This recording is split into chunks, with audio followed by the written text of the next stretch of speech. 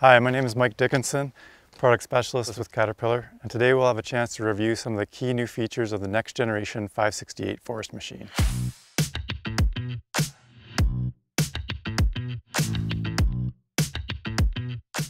This new 568 replaces the previous 568 model introduced in 2011. Some of the key feature improvements of the next generation 568 include improved travel performance with over 14% more drawbar, improved swing torque with over 10% more swing torque performance, as well as a brand new forestry operator cab. The cab riser here is a 4-foot riser for the rear entry cab. We also have a 6-foot riser and a 22-inch riser for the side entry cab. The new riser that we're looking at today has a maintenance light added to it, as well as a very clean interior design, because with a new electro-hydraulic control system creates a very clean layout within the cab riser by eliminating the need for any pilot lines.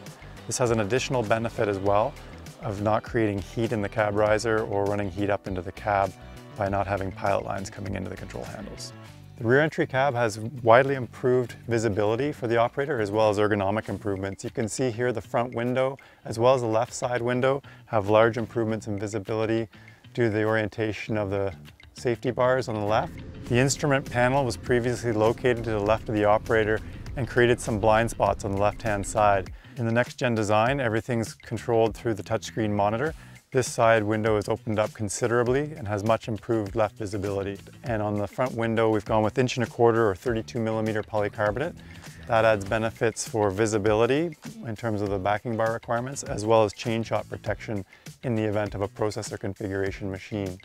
Another benefit of the improved visibility comes from the recession of the right front corner guard. It's moved back about 2 feet from the previous design, and that really opens up the right side view, as well as providing protection to the right front corner of the machine with the integrated right front corner post log deflector.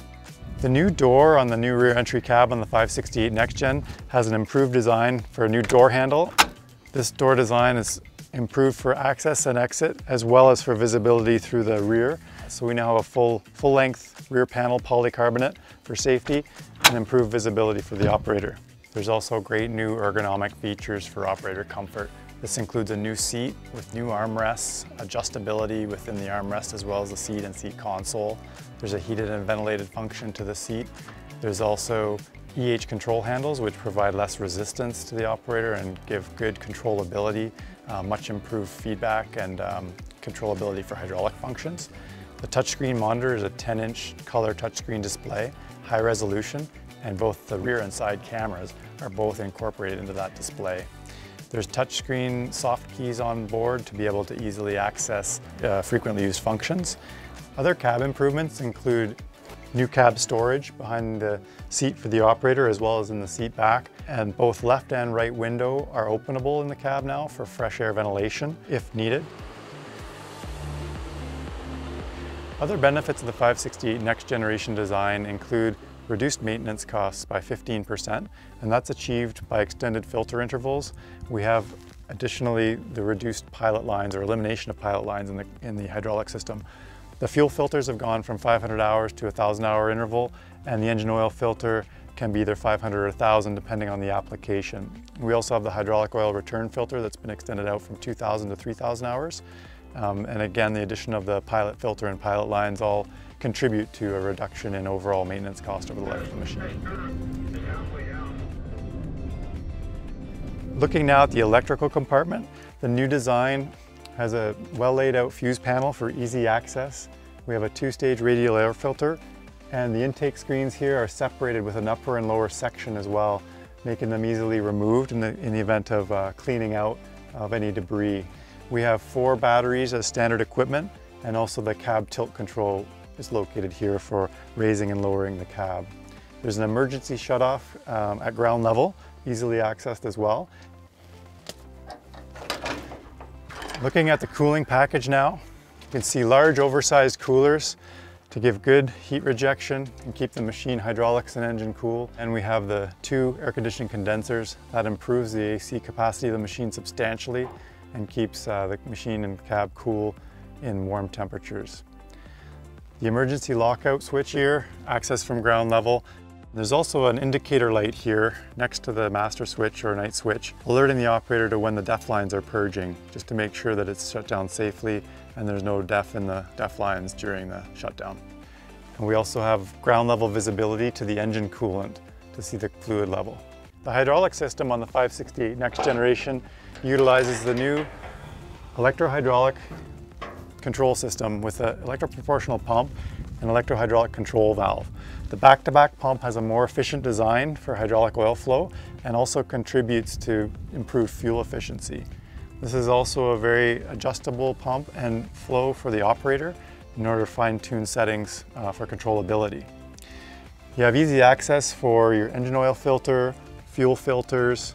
You also have quick drain for safe and effective and quick removal of engine and hydraulic oil, as well as refilling. So these ports here, your yellow for your engine oil, orange for hydraulic oil, you can do that from ground level, drain and refill your fluids.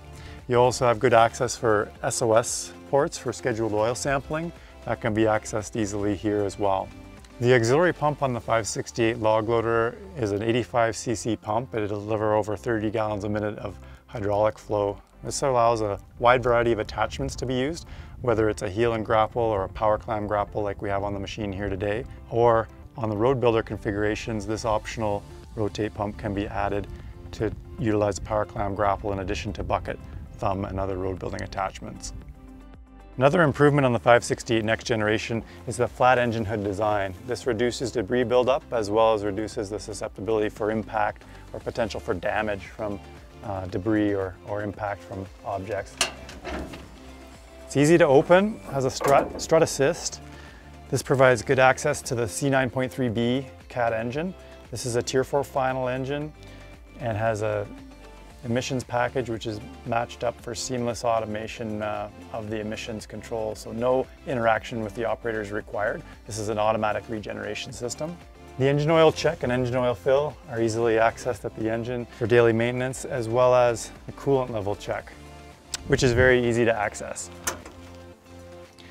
The cooling fan is a hydraulically driven cooling fan for the cores, and that provides a reversing function as well to keep the cooling cores clean and also keep the machine running cool and the engine and hydraulics at cool temperatures.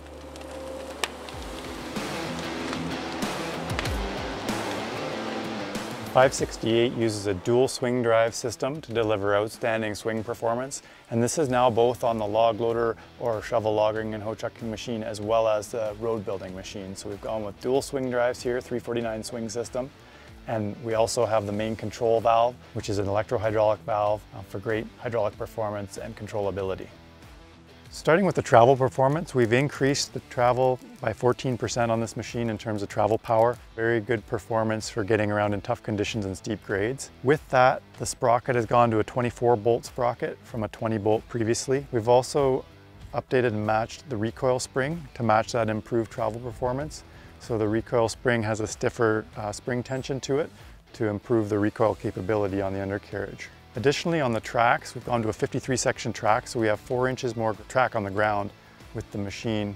That also provides additional stability. The track links themselves are 349 HDXL track links with positive pin retention. That prevents pin walking. The 568 next generation forest machine uses a 10 roller bottom for great stability, as well as has multiple track options, including 28-inch single grousers like you see here, 28-inch double grouser, or 33-inch triple grouser, widely used in milliard applications. The machine's 11'11" with 28-inch pads in terms of machine width and has 30 inches of ground clearance. Other key changes on the machine in terms of the undercarriage are the travel performance.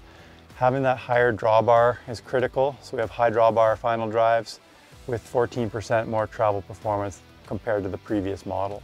We have full-length track guiding guards as well throughout both sides of the machine. We also have final drive covers with recessed bolts for protection and eliminating hang-ups on any stumps or obstacles.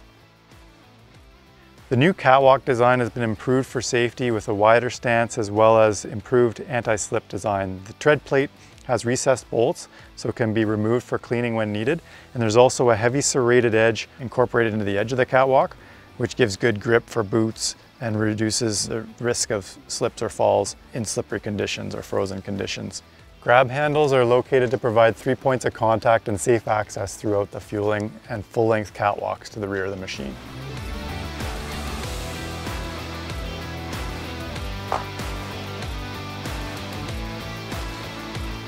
Thank you for taking the time today to learn about the new next generation 568 Cat Forest machine. If you have any additional questions, please contact your local Cat dealer. We'd love to hear from you.